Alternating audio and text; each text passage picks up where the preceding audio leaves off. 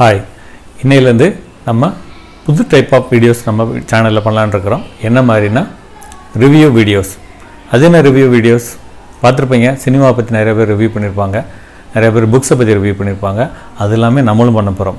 எப்படின்னா நியூஸ் சம்மந்தப்பட்ட விஷயங்களை ரிவ்யூ பண்ண போகிறோம். ஏன் டெய்லியும் நம்ம பேப்பரில் படிக்கிற விஷயங்களை பற்றி ரிவ்யூ பண்ண போகிறோம், புக்ஸை பற்றி ரிவ்யூ பண்ண போகிறோம், நம்ம மொபைலில் இருக்கிற புதுசாக வர்ற ஆப்ஸை பற்றி ரிவ்யூ பண்ண போகிறோம், அப்புறம் சினிமா பற்றி ரிவ்யூ பண்ணலான்னு இருக்கிறோம். இந்த மாதிரி நிறைய விஷயங்களை பண்ணலான்னு இருக்கிறோம். ஏன்னா சும்மா இருக்கிறோம், கற்றுக்கலாம் அப்படிங்கிற ஒரு விஷயனாலையும் புதுசாக மக்களுக்கு ஏதாவது விஷயங்களை சொல்லலாம் அப்படிங்கிறதுனாலையும் நாங்கள் அந்த விஷயத்தை செயலாற்றிருக்கிறோம். சினிமா பற்றின ஒரு ரிவ்யூ பண்ணுறோம்னா அந்த ரிவ்யூ பார்த்துட்டு சில பேர் சினிமா பார்ப்பாங்க, சில பேர் சினிமா பார்த்ததுக்கப்புறம் அந்த ரிவ்யூ பார்ப்பாங்க. ரிவ்யூவில் எந்த மாதிரி ஆங்கிளில் அந்த சினிமாவை பார்த்துருக்குறாங்க விஷயத்துக்காகவும் சில பேர் ரிவ்யூ பார்ப்பாங்க.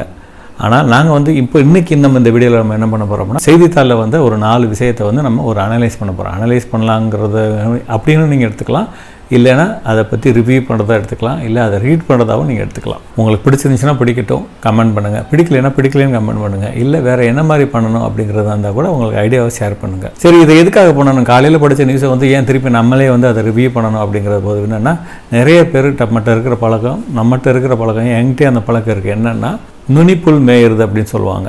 மாடு மாதிரி மேலே உள்ள விஷயங்களை மட்டுமே படிக்கிறது, தலைப்பு செய்திகளை மட்டும் படிச்சுட்டு அப்புறம் படிச்சுக்கலாம். இல்லை அதில் உள்ள தலைப்புகள்லேயே உள்ள கருத்துக்களையும் இவங்களாம் வேறு ஆங்கிளில் அண்டர்ஸ்டாண்ட் பண்ணிக்கிறது. இந்த மாதிரி விஷயங்கள் இல்லாமல் எல்லா நியூஸும் நம்ம ரிவ்யூ பண்ண முடியாது. இருந்தாலும் முக்கியமான ஒரு 4 நியூஸ் மட்டும் எடுத்துருக்குறோம். அந்த 4 நியூஸை பற்றி இந்த வீடியோவில் நம்ம ரிவ்யூ பண்ணலான்னு இருக்கிறோம். சரி, அந்த 4 நியூஸ் என்னென்னா, ஒன்று கொரோனாவால் எல்லாருமே பாதிக்கப்பட்டிருக்கிறோம். அந்த கொரோனாவுக்கு எல்லாரும் நிதி வழங்கிட்டு இருக்கிறாங்க. ஆனால் ஆளுங்கட்சியினர் எதுவுமே நிதி வழங்கலை அப்படிங்கிறத பற்றி ஒரு நியூஸ். 2வது நியூஸ் என்னென்னா, எல்லாருக்கும் 12 மணி நேரம் வேலை. 3வது நியூஸ் என்னென்னா, கொரோனா தடுப்பில் கேரளா சூப்பர் அப்படின்னு ஒரு அமெரிக்க பத்திரிகை பாராட்டு தெரிவிச்சிருக்கிறத பற்றி நம்மளோட செய்தித்தாளில் தலைப்பு செய்தியாக போட்டிருக்கிறாங்க. அப்புறம் 4வது என்னென்னா, மீண்டும் மிளகு ரசம், நிலா சோறு, பூண்டு துவையல், இந்த மாதிரி விஷயத்துக்கு நம்ம போயிருக்கோம் அப்படிங்கிற ஒரு நியூஸை நம்ம ரிவ்யூ பண்ண போகிறோம். ரிவ்யூங்கிறத விட ரீட் பண்ணுறோம்னு வச்சுக்கோங்களேன், ஷேர் பண்ணுறோம்னு வச்சுக்கோங்களேன். நிவாரண நிதி வழங்காமல் ஆளுங்கட்சியினர் பாராமுகம், அரசு ஒரு அதிர்ச்சி அப்படிங்கிற ஒரு நியூஸை பற்றி போட்டிருக்கிறாங்க. இதில் என்னென்ன, நிறைய பேர் மேலே மட்டும் படிச்சுட்டு போயிருப்பீங்க.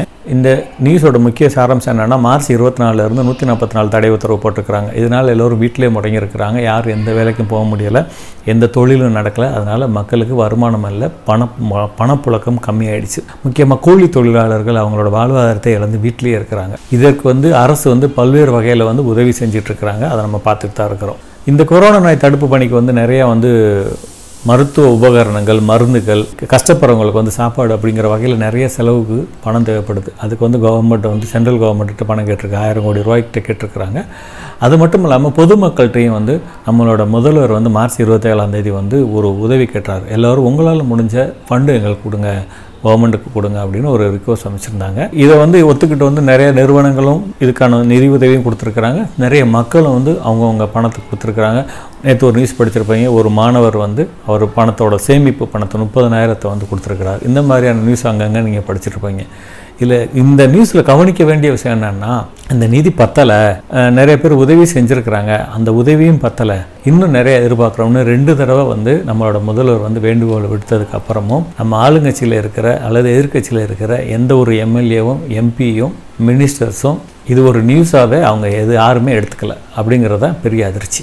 ஏன்னா பெரிய பெரிய நிறுவனங்கள் தான் இந்த மாதிரியான விஷயங்களுக்கு பெரிய அளவில் நிதி உதவி கொடுப்பாங்க. ஆனால் அந்த தொழிலை நடத்தவே முடியாமல் முடங்கி இருக்கிறாங்க. ஏன்னா தொழிலாளர்கள் வந்தால் தான் தொழிலை நடத்த முடியும், வருமானத்தை ஏற்படுத்த முடியும். அதனால் அவங்களாலையும் எந்த உதவியும் செய்ய முடியல. அதுக்கு ஈக்குவலாக பணத்தை நம்மளுக்கு யார் உதவி செய்யணும், கவர்மெண்ட்டுக்கு யார் உதவி செய்யணும்னா இந்த மாதிரியான மாவட்ட செயலாளர்கள், எம்எல்ஏக்கள், எம்பிக்கள், இவங்க தான் பெரிய அளவுக்கு பணம் கொடுத்து உதவணும். அதை அவங்க செய்யலைங்கிறது தான் இந்த அரசோட அதிர்ச்சியாக இருக்குது அப்படின்னு இந்த நியூஸ் போட்டிருக்கிறாங்க. இதில் இன்னொரு விஷயத்தை மென்ஷன் பண்ணியிருக்காங்க. இதுவே ஜெயலலிதா இதை கோரிக்கையை வச்சுருந்தா இப்போ இருக்கிற அரசு அதிகாரிகள் உட்பட எம்எல்ஏக்கள், எம்பிக்கள், மாவட்ட செயலாளர்கள் எல்லோரும் போட்டி போட்டு கியூவில் நின்று இதுக்கு பணம் கொடுத்துருப்பாங்க. ஏன்னா இப்படி ஒரு காரணத்தை வச்சாவது ஜெயலலிதாவை சந்திரிச்சலாம் அப்படிங்கிற ஒரு ஆசையினால் எல்லாரும் வரிசையில் நின்று பணத்தை கொடுத்துருப்பாங்கங்கிறது இந்த நியூஸில் ஹைலைட்டாக பார்க்கணும். ஏன்னா இந்த மாதிரி விஷயங்களுக்கு எந்த உதவியும் செய்யாத அமைச்சர்கள் ஒவ்வொரு ஊர்லேயும் அவங்களோட சொந்த தொகுதிகளில் அம்மா உணவகம் செயல்படுகிறதா, இல்லை கிருமி நாசினியெல்லாம் ஒழுங்காக செய்கிறாங்களாங்கிறத அப்பப்போ ஆய்வு செய்ய போகிறாங்க, இல்லை கூட்டங்கள் நடத்துகிறாங்க. இப்படி ஒவ்வொரு தடையும் அமைச்சர்கள் போகும்போது அவர் கூட அதிகாரிகள், அவரோட அவரோட சகாக்கள் எல்லாரும் வந்து கூட்டமாக போகிறாங்க. இவங்க யாருமே சமூக இடைவெளி அப்படிங்கிற விஷயத்தை ஃபாலோ பண்ணுறதே இல்லை, எல்லாருமே கூட்டமாக வராங்க. நீங்களே இப்படி இருந்தீங்கன்னா பொதுமக்கள் வந்து எப்படி இந்த மதிப்பாங்க அப்படிங்கிற பெரிய கொஸ்டின் மார்க்கு இந்த நியூஸில் வச்சுருக்கிறாங்க. சரி, ஓகே, நம்ம அடுத்த நியூஸை பார்ப்போம். அடுத்த நியூஸ் என்னென்னா, நம்ம நாட்டில் தொழிலாளர் சங்க சட்டத்தில் வந்து என்ன சொல்லியிருக்கிறாங்கன்னா, ஒரு நாளைக்கு 8 மணி நேரம் தான் வேலை பார்க்கணும். அதாவது வாரம் 48 மணி நேரம், வாரத்துக்கு ஒரு நாள் லீவ். இதுதான் வந்து தொழிலாளர் நல சட்டத்தில் இருக்குது. இந்த ஊரடங்கு முடிஞ்ச உடனே எல்லோருக்கும் 12 மணி நேரம் வேலையை வந்து செய்யணும். அப்போ தான் நம்ம இந்த கொரோனாவால் சரிஞ்ச பொருளாதாரத்தை வந்து திருப்பி மீட்டெடுக்க முடியும் அப்படிங்கிற ஒரு விஷயத்தை இந்த மத்திய அரசு வந்து செய்ய போகிறதா இந்த நியூஸ் போட்டிருக்கிறாங்க. இந்த ஊரடங்கு உத்தரவுகளால் பல வெளி மாநில தொழிலாளர்கள் வந்து அவங்கவுங்க ஊருக்கு போயிட்டாங்க. அதனால் அவங்களுக்கு வேலை இழக்கிற அபாயமும் இருக்குது.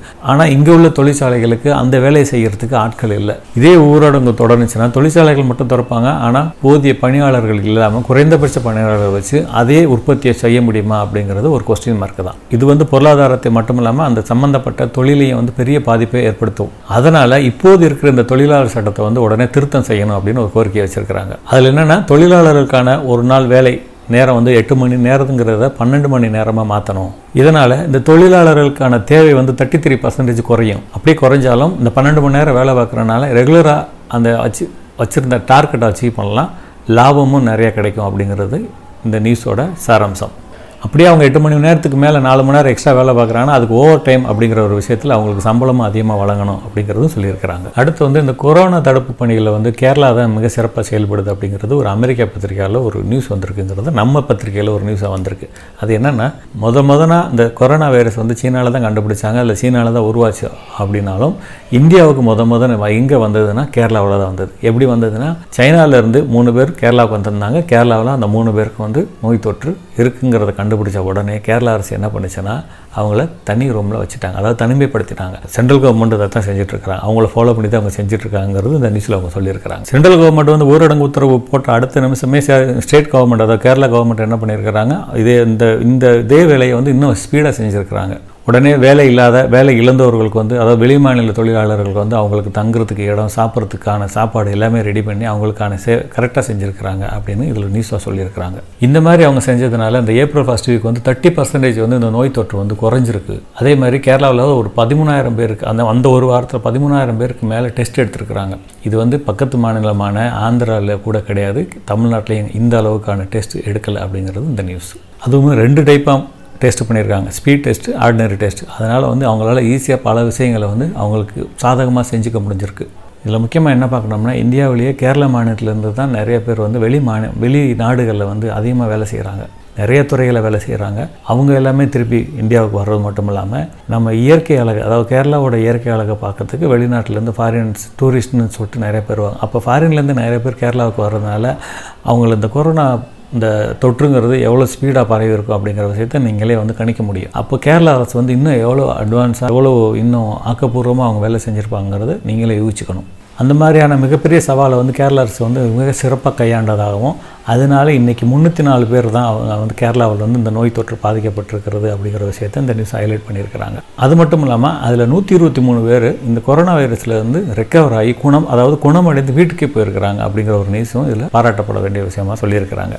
இதைத்தான் இந்த அமெரிக்க பத்திரிகை வந்து பாராட்டியிருக்கு. சரி, நம்ம அடுத்து என்ன நியூஸ் பார்க்க போகிறோம்னா, மீண்டும் நிலா சோறு, பூண்டு துவையல், மிளகு ரசம், மக்களை மாற்றி கொரோனா அப்படிங்கிற ஒரு நியூஸை வந்து போட்டுக்கிறாங்க. அந்த நியூஸ் என்னென்னு நம்ம பார்ப்போம். இந்த கொரோனாவில் நிறைய பாதிப்பு நடந்தாலும் சில நல்ல விஷயங்களும் நடந்துருக்கு அப்படிங்கிறது நம்ம இப்போ அங்கங்கே படிக்க ஆரம்பிச்சிருக்கோம், கேள்விப்பட ஆரம்பிச்சிருக்கோம். வாட்ஸ்அப்பில் நிறைய ஃபார்வர்டு வந்துட்டுருக்கு. அதில் ஒரு விஷயம் தான் இதுவும். இருந்தாலும் இதில் என்ன வேறு விதமாக சொல்லியிருக்கிறாங்க. எப்படின்னா, அந்த காலங்களில் வந்து வீட்டுக்கு வெளியில் போனால் வீட்டுக்குள்ளே திருப்பி நுழையும் போது கை காலை கழுவிட்டு வீட்டுக்குள்ளே நுழையணும், அதுவும் தொடச்சிட்டு தான் வீட்டுக்குள்ளே வரணுங்கிறது உண்மை. ஆனால் இப்போ அப்படி கிடையாது, கை காலை கழுவுறது கிடையாது, ஏன் செப்பல் கூட கழட்டு கிடையாது. நேரம் செப்பலோட பெட்ரூம் வரைக்கும் போகிற அளவுக்கு, பெட்ரூம்லேயே படுத்து தூங்குற அளவுக்கு இப்போ காலம் மாறிடுச்சு. அதுக்கு தான் அந்த கொரோனா வந்துருச்சுன்னு நினைக்கிறேன். அதெல்லாம் இப்போ திருப்பி பழைய காலம் மாறி இப்போ வீட்டு வாசலில், ஒவ்வொரு வீட்டு வாசலையும் பார்த்துருப்பீங்க, மஞ்சள் கலந்த வேப்பிள்ளை தண்ணீர் வீட்டு வாசலில் வச்சுருக்குறாங்க. வீட்டுக்கு யார் வெளியில் ஏதோ ஒரு விஷயமா வெளியில் போனாலும் வீட்டுக்குள்ளே நுழையும் போது அந்த தண்ணியில் கை கால் கழுவிட்டு தான் வீட்டுக்குள்ளே நுழையிறாங்க. அது வந்து ஒரு கடமையாக இருக்குது அப்படிங்கிறது இந்த நியூஸோட சாராம்சம். அதே மாதிரி இந்த ஊரடங்கில் மொட்டை மாடியில் நிலாச்சோறு சாப்பிட்றது நிறைய கிராமங்களில் இப்போ இருந்துகிட்டு இருந்தால் கூட, நகரங்களில் வளர்ற நிறைய குழந்தைங்களுக்கு வந்து நிலாச்சோறு அப்படிங்கிற ஒரு விஷயம் வந்து படித்ததாகவே இருக்கும். இன்றைக்கி அதை அனுபவிச்சுட்டு இருக்காங்கிறது தான் உண்மை. அது மட்டும் இல்லாமல் குடும்பத்தில் இருக்காங்க அத்தனை பேரோட நிறைய பேசி மகிழ்ந்து சந்தோஷமாக இருக்கிறாங்க அப்படிங்கிற விஷயத்தையும் நம்ம பார்க்கணும். அது மட்டும் இல்லாமல் இந்த pizza, burger, fried rice, noodles இந்த மாதிரி விஷயங்கள்லேருந்து மக்கள் வெளில வந்து திருப்பி வந்து மிளகு ரசம், பூண்டு துவையல், அவியல், பச்சடி இந்த மாதிரி விஷயத்துக்கு வந்து மக்கள் மாறி நம்மளோட சித்த வைத்தியத்துக்கு வந்து நல்ல மரியாதையும் கொடுத்துருக்குறாங்க. இந்த கொரோனாவால் உயிரிழப்பு நடந்து பொருளாதார சரிவு ஏற்பட்டாலும் நம்ம மக்களுக்கு வந்து நல்ல உணவு பழக்க வழக்கங்களை கற்றுக் கொடுத்துருக்கிறது அப்படிங்கிறதும் நம்ம ஏற்றுக்க வேண்டிய விஷயம் தாங்க. இனிமேலும் இந்த கட்டுப்பாடுகள் தளர்ந்தாலும் திருப்பியும் கை கால்களை கழுவி சுத்தபத்தமாக வீட்டுக்குள்ளே வந்து நல்ல உணவுகளை, இயற்கை சார்ந்த உணவுகளை சாப்பிட்டு நல்ல விஷயங்களை ஃபாலோ பண்ணணும் அப்படிங்கிறது இந்த நியூஸில் முக்கியமாக சொல்லியிருக்கிறாங்க. சரி, இந்த மாதிரி இனிமேல் நம்ம ஒவ்வொரு வீடியோவிலையும் ஏதோ ஒரு விஷயத்தை பற்றி ஒரு சின்ன ரிவ்யூ பண்ணுறோம் அப்படின்னு வச்சுக்கலாம், இல்லை அனலைஸ் பண்ணுறதை வச்சுக்கலாம், இல்லை ரீட் பண்ணுறதை வச்சுக்கலாம். அது புக்ஸாக இருக்கலாம், நியூஸ் பேப்பராக இருக்கலாம், அல்லது சினிமாவாக இருக்கலாம், இல்லை ஆப்ஸாக இருக்கலாம். திருப்பி எதுக்கு சொல்கிறேன்னா மறந்துட வேணாம், உங்களோட ஃபீட்பேக் எங்களுக்கு ரொம்ப முக்கியம். இது பிடிச்சிருந்துச்சுன்னு சொல்லுங்கள், பிடிக்கலன்னு சொல்லுங்கள், இல்லை ஏதாவது கரெக்ஷன் இருந்துச்சுன்னா அந்த கரெக்ஷனையும் சொல்லுங்கள், நாங்கள் ஃபாலோ பண்ணுறோம். நீங்கள் பிடிக்கலைனாலும் திருப்பி நாங்கள் இதை தான் செய்ய போகிறோம். ஏன்னா இது எங்களுக்கு பிடிச்சிருக்கு. நன்றி, வணக்கம்.